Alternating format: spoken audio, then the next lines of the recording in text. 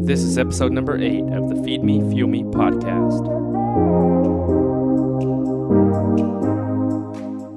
Welcome to the Feed Me, Fuel Me podcast. My name is Jeff Thornton, tech entrepreneur and fitness enthusiast, alongside Michael Anders and Jason Sani.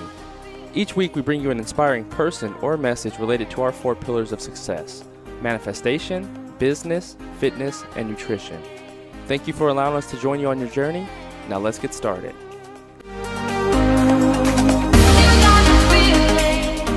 Hey, what's good, folks? This is Coach Durs with I Am Jeff Thornton. What's up? And this is episode 8 of the Feed Me, Fuel Me podcast. Thanks for joining us today. Today we're going to tackle the topic of education from the formal standpoint and how that plays into where we're at in the entrepreneurial space. And kind of what spurred the topic, I was listening to Ask Gary Vee the other day, and he was being interviewed by Larry King, and Larry King asked him, he's like, did you fail in school or did school fail you? And I thought that was just such a provocative question in today's day and age, because we were raised, us 30-somethings, by parents who were still of that generation where, their parents, were preaching the mantra of hard work, hard work, hard work, hard work. And then our parents' generation have been preaching the mantra of education is the key to success for years and years and years and years. And as we sit here in 2016, I'm not so sure that's the case anymore. I'd agree with that, man.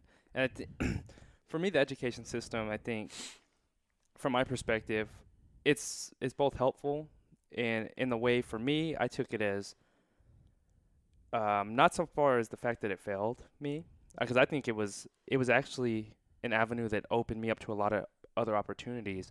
And for this reason, school for me was a networking opportunity, and without having to go to university, I wouldn't have run across the people that I've ran into, both negative and positive, and been able to network with people from higher and lower social classes. Because growing up, and I'm not going to dive too much into race, but coming from a black family, you're not exposed to a lot of the things that other races are exposed to, especially when it comes to financials. And I was able to get access to different demographics, say, because I took a higher degree. I was in computer science mathematics, but my professors already came from research backgrounds, financial backgrounds, and they eventually linked me into deeper networks that understood that stuff. So my first jobs were internships at Sandia National Labs, Los Alamos National Labs. And without having to go to school, I wouldn't have been able to get those types of jobs, as coming from a small school in Alamogordo. But for me, college was great in that aspect. But from an education standpoint, I mean, you could pick anything up. I tell people, go to Google University, and you can pick up anything you want to learn nowadays. That's an extremely deep point, and that's kind of what I really want to dive into today. Is that going back to that trade school mentality, where in terms of your formal education past arithmetic, where is the value anymore? I'm with it. Now, we've been running our internship at the gym for 2.5 years now, and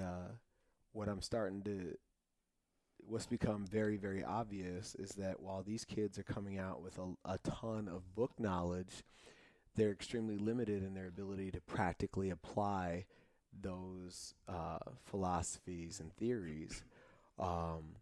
And for example, we have kids that come to the gym requesting an opportunity to intern with us, and when I sit them down for their initial interview, I ask them if they understand basic principles of strength and conditioning, and they can articulate that information extremely well.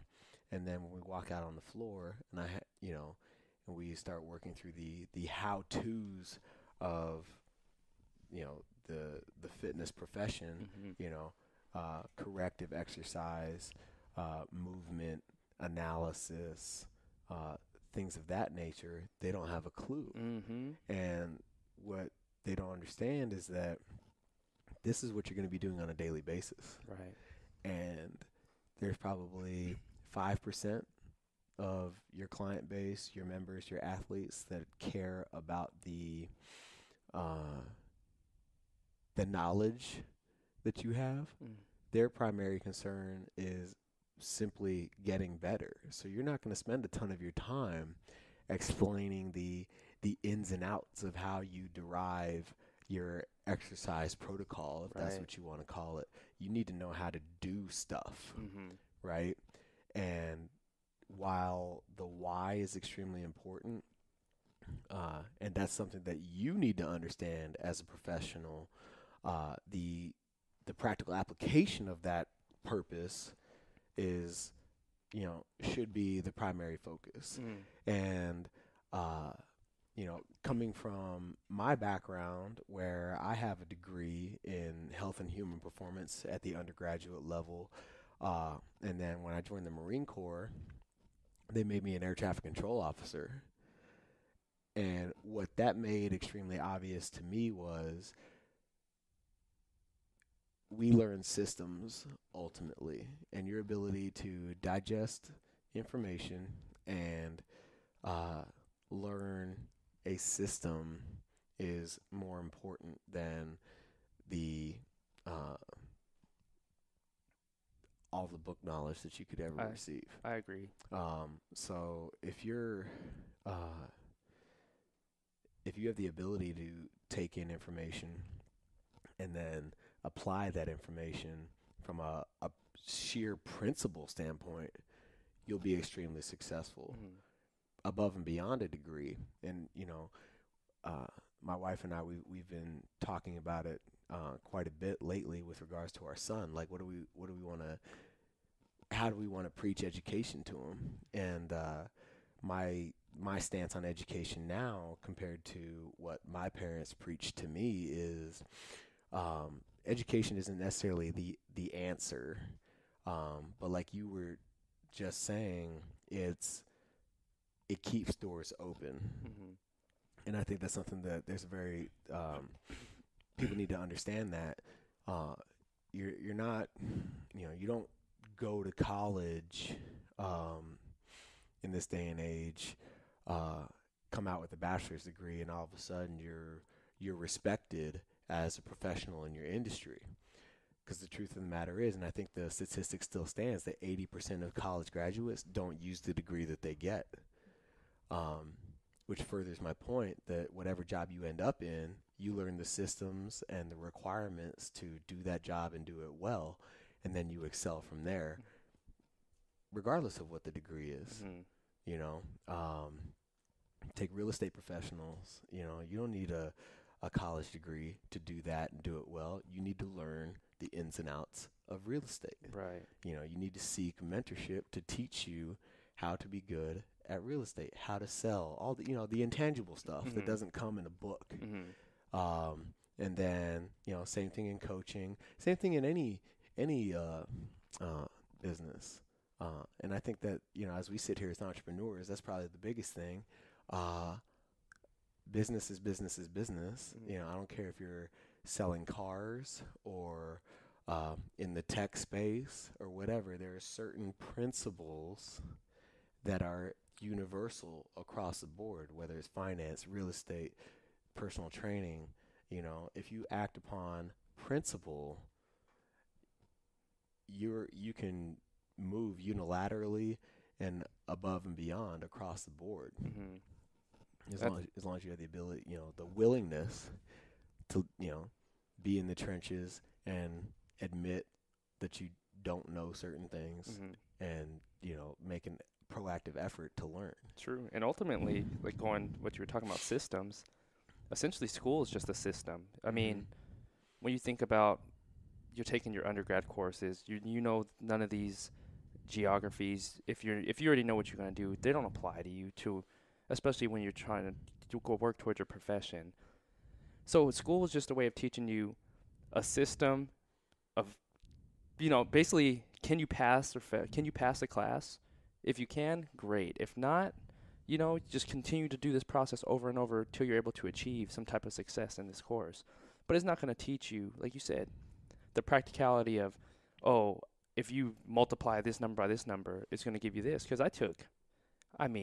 several math courses. So you probably got more math under your belt. Oh my gosh! I put hours upon hours on math courses, and not a single second I have used any of that stuff in any of my courses, because I didn't go into architecture or any type of engineering of buildings. You know, so but school teaches you a way to stay prioritize your schedule, which was efficient for me.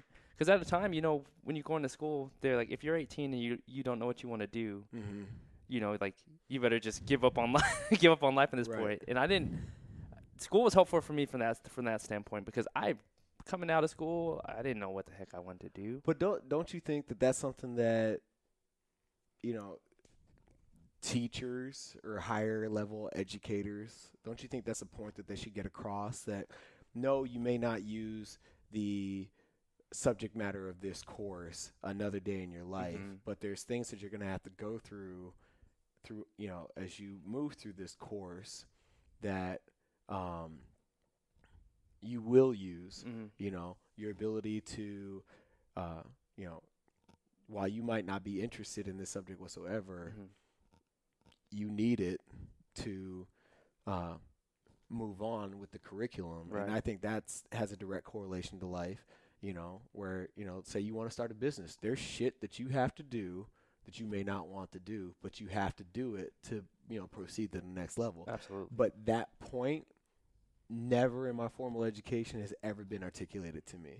And I can't tell you how many times I've sat there with like my teammates and stuff like that in the locker room, like, man, I have no idea why I have to do this. Right. Like it doesn't apply to anything that I want to do past this. Right. But your willingness to go through the process goes up, when you understand that there's a purpose behind it. And I don't think that in, the Western education system right now, it's very purpose driven. It's very much, we're going to teach these standardized tests so that we get more money from the state, blah, blah, blah, blah, blah. Right. But I think that it's extremely rare, especially after coaching, a couple of seasons of high school football, where the kids understand the purpose and the intent of why they're in school. Like, coach, I don't understand, why I have to take sociology. I don't understand, why it's a requirement of me to take trigonometry or whatever. Like they don't understand. There's no. They haven't been explained the why. Right. They're just trotting along. And then when, you sit there and you say, because we want you to be prepared for college. And that means and they're like, nothing to them. What am I going to do in college? When you're dealing with, adolescent athletes and their primary focus is sport. Right. They're like, coach, I just want to play ball. Right. What do you want to do past high school? Coach, I just want to play ball. They don't, very rarely is there a kid out there that's like, oh, I wanted to get a degree in biomedical engineering and then I want to move on to do da-da-da-da. It's like, I want to play ball at the next level, right? They don't look at football as a way to bypass the financial struggle of higher education to, create more opportunity past sport, but if you can sit there and you can articulate, look, you have to go to school so that you can play football. If you don't make the grades, you can't play football, which is ultimately what you want to do. So here it is. You know what I mean? This is the shit that you have to go through for you to do. This is stuff that you need to do so that you can do the stuff that you want to do. And if you're not willing to go through the stuff that you need to do, you'll never be able to do what you want to do. Right. But very rarely is that message conveyed to these kids. Right. It's true. And then you see the point where going off where they're not conveying a message. And that's the part where you rarely run across a very good teacher. I've had, off the top of my head, two very good teachers I can think about. One was Dr. Surdy. She was a math professor, but she taught you more than math. She was so smart to where she made calculus, every single calculus class, feel like it was addition. You know what I mean? But then she told you relatable incidents that you could translate it into your life.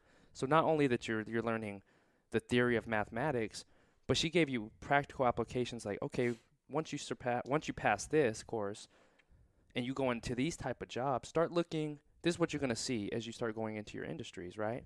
And I think it's very rare that, like you're saying, with this current school system that we have a lot of teachers, but we don't have a lot of great teachers. Mm-hmm. You know what I mean? People are just passing on the word, what it read out of a textbook. And I don't know, it's one of those things is school is, it opens you up to a lot of things, but at the same time, it's, as you get to the higher levels, it just becomes a money process. Sure. Every single semester, the tuition goes up. Mm-hmm. What's the purpose driving that tuition to go up? You're not putting it towards campus. You're not putting it towards the students or classes or teachers. So what's the purpose of spending all this money when you go into school? Mm-hmm. When I heard like a Grant Cardone say, he's like, you go through 4 or 5 years of school and get a job that you could have got at 18 years old for the same salary. So you put yourself in $100,000 debt, 5 years of school, get a $30,000 job, when you could have done that same job at 18, debt-free, and have 5 years work experience. There right? it is. So I really love the McDonald's analogy because McDonald's is indeed a system if there ever was one. And, while fast food is extremely frowned upon from an employment standpoint, you're back there flipping burgers, you're at the lowest end of the totem pole. McDonald's actually has a pipeline where, low barrier of entry, 16 years old, on fries, flipping burgers, doing the cash register thing. And if you stick with it long enough, you can, grow into management positions at an extremely early age. I'm talking like 20, 21 years old. And you also have 5 years of operational experience behind you at that point. Then, there's opportunity to become, territorial manager, regional manager, blah, blah, blah, blah. So now you're managing multiple, locations. And then ultimately you can own your own restaurant, right? Like McDonald's has built that into their system, that curriculum. And so the guy that started out on fries and now owns his own McDonald's, is he in a better place than the kid that said, nah, I'm above that, went to school, put himself in debt, only to come into a managerial position on the back end, right? Which one of those two people is more relatable in terms of being a figure of authority in the institution? The guy that's actually flipped the burgers and burnt himself on fry grease, or the kid that comes out with spit and polish with a college degree, and you kind of have to weigh those options. But I think that's kind of the way that it's going now, especially in the tech age, where you have virtually your entire education is available to you on YouTube free of cost. You want to learn how to program, you want to learn graphic design, all these money-making tech jobs, where you can go to school, and pay thousands and thousands and thousands of dollars and waste 2 years of money, learning stuff that you don't want to learn, sociology, mathematics, chemistry, whatever, that doesn't apply to outright graphic design, to get to learn graphic design in your major, when you can just spend all that time at home on YouTube learning the stuff yourself. Right. And what's interesting is that's an interesting point you brought up, because there's a lot of the huge Ivy League schools. I don't even know if you call them Ivy League. The huge tech schools like MIT, Stanford, those type of schools. They have a program called like MIT Open Courseware. And basically, essentially what this is you go online for free, and MIT exposes all of their courses, no matter what curriculum, computer science, health science, whatever your specialty is. Sure. From freshman year to senior year, every single course is listed on that website for free. All you have to do is pay for the textbook, watch the classes online, and you get your degree. And what's interesting is this, because I believe I was reading it in one of Tim Ferriss's books or podcast or whatever. A guy, he didn't have the opportunity to go to MIT, but what he did was in 10 months, he was able to achieve the same level degree that somebody who went to MIT would take 5 years. He did in 10 months and got the same job and higher because he has the self-motivation to teach himself, self-study, self-practice, and all he had to do was go through the courseware. So, I mean, when you have opportunities like that, he cut his time in from 10 months to 5 years. His upside was so much greater, and he did it for free. Mm-hmm. So when you have all those opportunities, it's sort of hard to be pro-school, pro-education, or not pro-education, but pro-school system when opportunities like that are available at your fingertips, and you can essentially pick up and dissect what you need to based on your interest instead of worrying about all of this filler information, because you can always pick that up along the way, right? Mm-hmm. There's so much of the process that is just picked up through social interaction, mm-hmm. and I think your ability, the things that ultimately matter in this life, post college, is your ability to network, be relatable to other people, develop rapport, and your ability to excel in this life, either as an employee or an entrepreneur, is, I would say exclusively based on not only your technical acumen, but whether people simply like you. Right. I can't tell you how many people I know of, in the military, where we all get promoted at the same rate, but we don't all get the same quality of job, or preference of base or anything like that. The guys that were able to network the best, seem to have the most opportunity, for like sexy assignments, and I'm go, train with the Australian Air Force or whatever. I'm in England flying jets with the Royal Guard and stuff like that, and but like those are the guys that seem to coincidentally to also be liked and respected amongst their peers in their command. Well, the same principle applies in real life. If people don't like you, if you're not able to, convey what you truly have to offer from an intangible standpoint, don't expect to make it too far. Right. And that's not to say that you have to kiss ass, but the less relatable you are, the less you're able to develop rapport up or down your specific chain of command, the better you have to be at your job. Mm-hmm.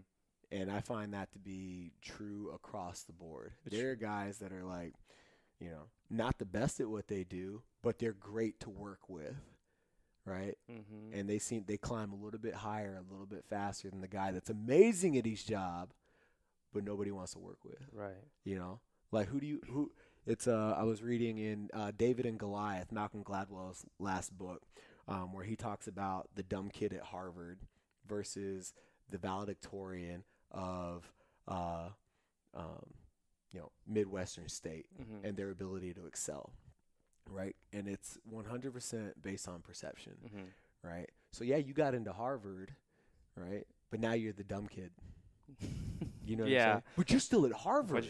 Right? Yeah. But what a shot to the gut to know that like you're at one of the elite institutions of higher education in America, and you're struggling, right? Versus the kid that might have got into Harvard but opted to go to Maryland instead. I think that's the example that he gives in the book. And that kid graduates at the top of his class at the University of Maryland, and makes it way further up the corporate ladder than the kid that chose to stick it out and struggle at Harvard. Mm-hmm. And I found that I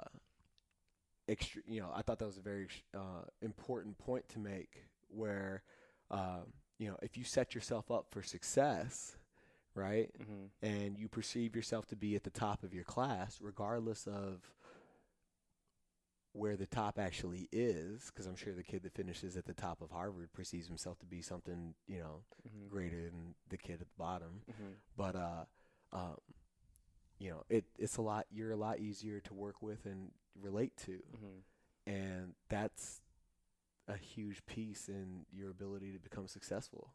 I think is Yeah. that what I would call your social acumen.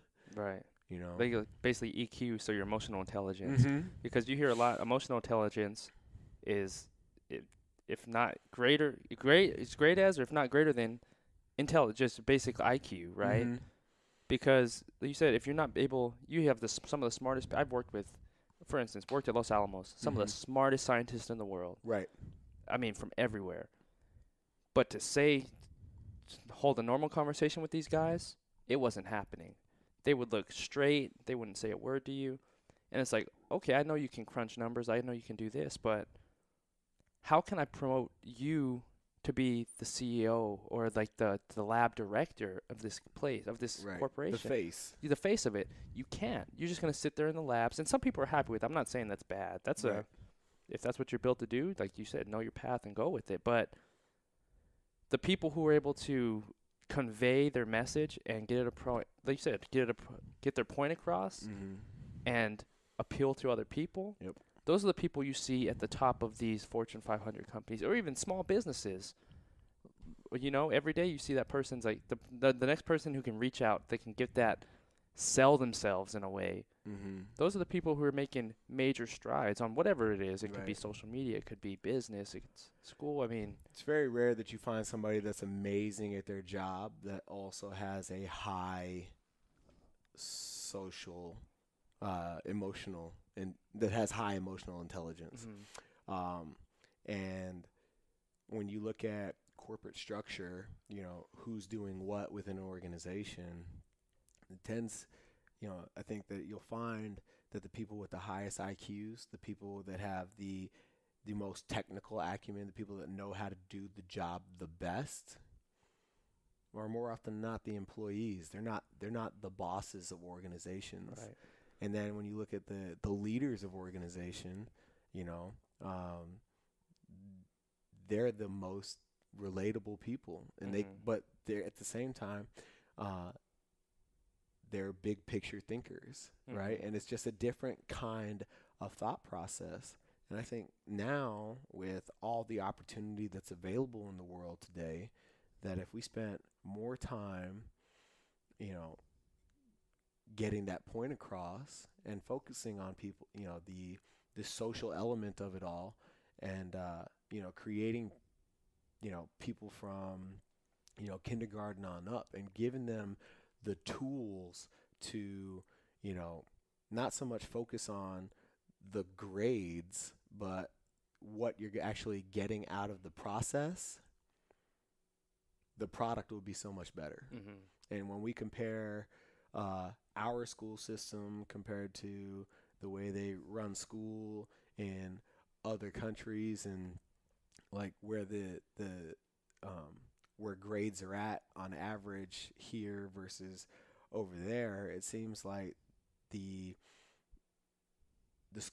school systems to focus more on the social interaction and really drive home the point of the purpose of the process, have higher grades than, when you're in fifth grade and you realize that they're only teaching you so that you can pass a standardized test that has no bearing on the rest of your life. Well, why am I going to commit myself fully to a process that doesn't matter?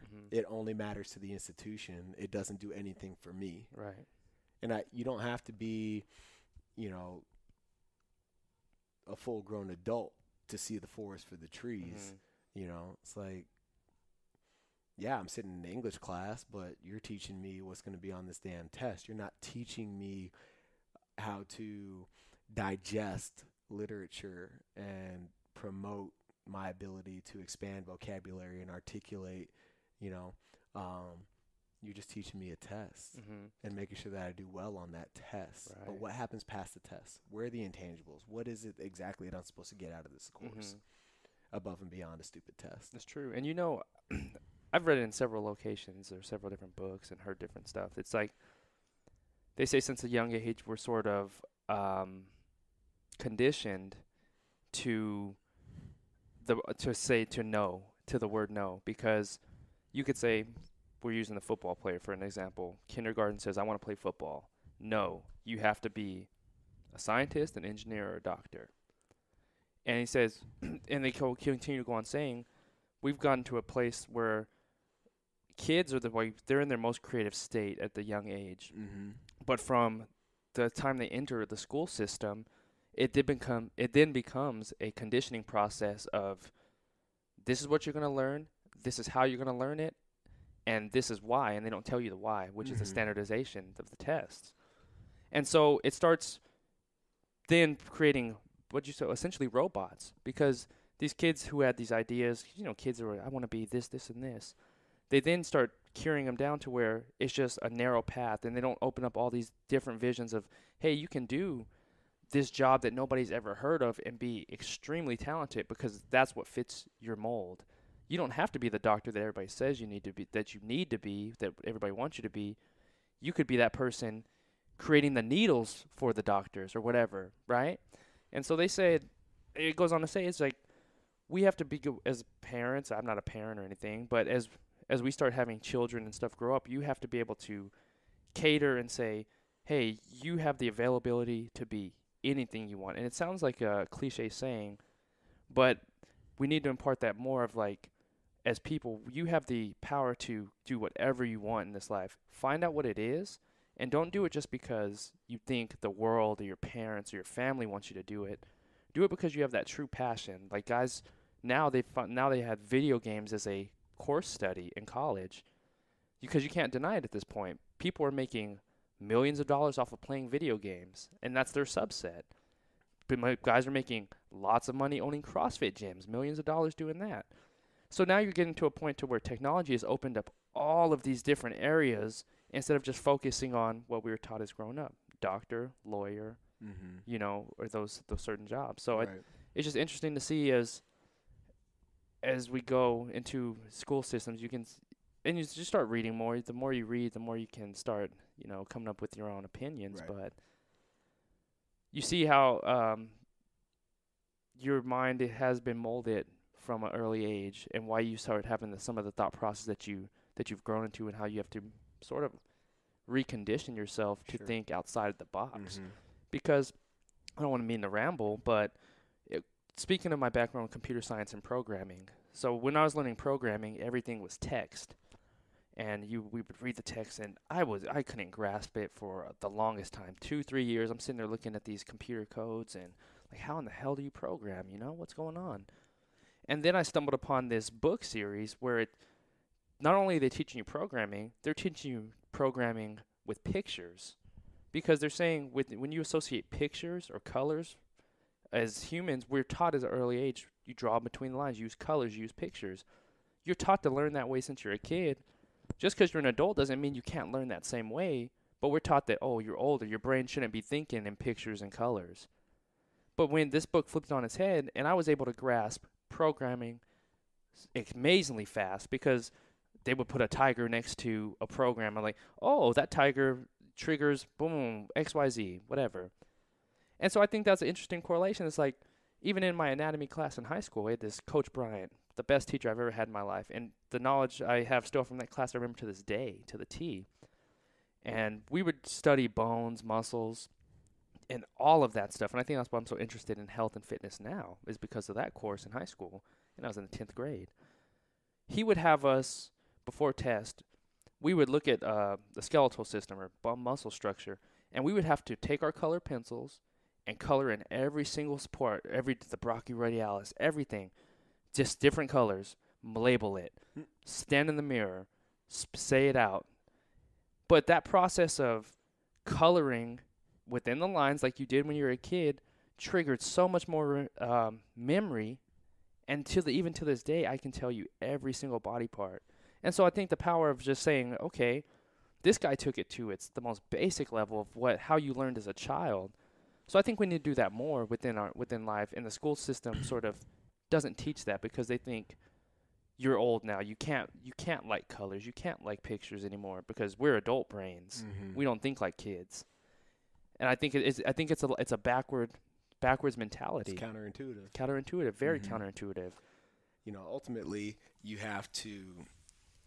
I think it's on parents to reinforce certain principles, and that, you know, in terms of what you actually get from education, we'd go a long way as a society to take it one step further and really drive home the purpose of an intent of why the process is the way it is. And I don't think that there's, you know, there needs to be a negative spin on that. I think there's value in everything, because I can tell you, you know, having a bachelor's and a master's degree, you know, I didn't get any of that education, you know, necessarily because I felt like I had to or because it was expected of me. I did it because I knew that it would open doors and create, I would not have been an officer of Marines without my bachelor's degree, Mm-hmm. you know, but that was a career and a life choice where, you know, it's understood. Like, you can't do that without doing this first, whether you like it or not. Mm-hmm. Right? But so knowing that there were certain opportunities out there, whether I took advantage of them or not, you know, I'd rather have the opportunity to say yes or no and turn things down Mm-hmm. than for those opportunities to not be available at all. And I think that that's something that really needs to be driven home as early as possible, is that, you know, it's not a matter of doing it because it sucks or because society says that you should, or, you know, this is what everybody else is doing. It's not about that at all. You know, the message that I know for sure that we're going to drive home to our son is that, you know, let education keep doors open for you. And then now you're living a life with options. Mm-hmm. And never, never, never, never, never be afraid to ask the question, why? You know, and just like you have the ability to, you know, choose your major, you also have the ability to choose teachers, you know, and just like everybody on my staff at the gym understands the purpose and the intent of why we train the way that we train, you know, in a particular phase, you know, I think teachers need to be held accountable to the purpose and intent of why they do things the way that they're doing them. Mm-hmm. And you owe it to the kids that you teach to really drive that message home. Mm-hmm. The reason we're doing this, and this is because, and now you have a purpose for why you need to pay attention. And without purpose and intent, education has no value. I agree. I completely agree. So I think we ran a little bit over, but I think we'll end on that one. That's the biggest thing. You know, purpose and intent is what establishes value in education. So, you know, take that to the bank, take it for what it's worth. And, you know, thanks for joining us on episode 8 of the Feed Me, Fuel Me podcast. Follow us at Feed Me, Fuel Me, and feel free to reach out to us via feedmefuelme.com. And we'll see you next week. Catch you guys then. Peace. And there you have it, crew. We really hope you enjoyed this episode. If you did, be sure to check out the full show notes and get connected with us at feedmefuelme.com. Also, be sure to subscribe to all of our social media on Facebook, Instagram, Snapchat, and Twitter at feedmefuelme. We're looking forward to connecting with each and every one of you. If you found this episode inspiring in any way, please rate, comment, and subscribe so we can continue on this journey together. Also, share it with your friends on Facebook, Instagram, Snapchat, and Twitter, or any other social platforms that you use. We really appreciate you spending your time with us today and allowing us to join you on your journey. We would love to hear your feedback on this episode and topics for future episodes as well. To end this episode, we would like to leave you with a quote by Dr. Martin Luther King Jr. The function of education is to teach one to think intensively and to think critically. Intelligence plus character, that's the goal of true education. Thank you again, and we'll catch you on the next episode.